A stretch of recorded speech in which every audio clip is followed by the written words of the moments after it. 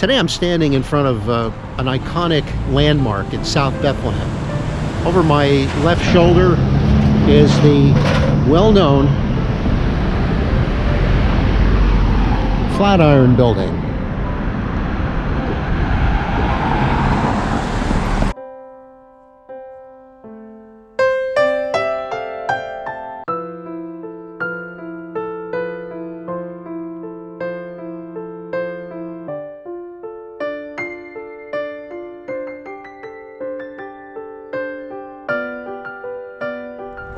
It's right at the intersection, the busy intersection of West 4th Street and Broadway in Bethlehem.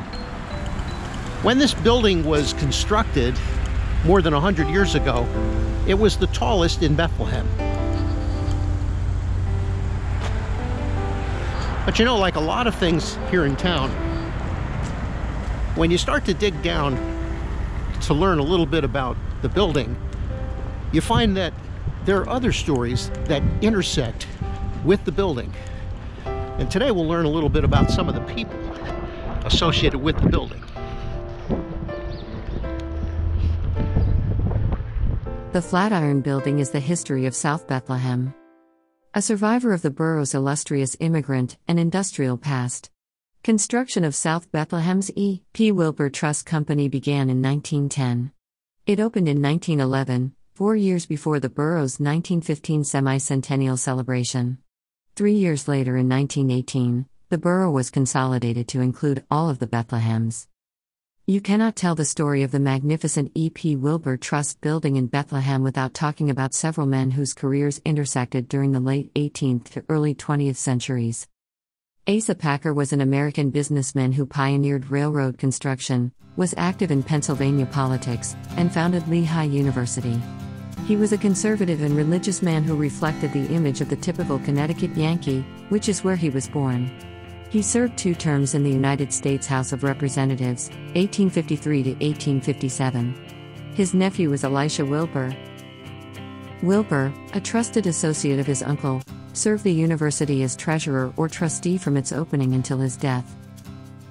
After finishing school, Wilbur worked in one of Packer's stores, and was on the Lehigh Valley Railroad survey crew. In 1856, Wilbur became his uncle's private secretary and was in charge of the finances of Packer's enterprises. Moving to South Bethlehem, Wilbur became involved in business and civic affairs, organizing the banking house of E.P. Wilbur and Company in 1870, which was chartered as the E.P. Wilbur Trust Company in 1887. After Packer's death, he served as president of the Lehigh Valley Railroad until it was sold in 1893. He also was involved in the management of the Bethlehem Iron Company.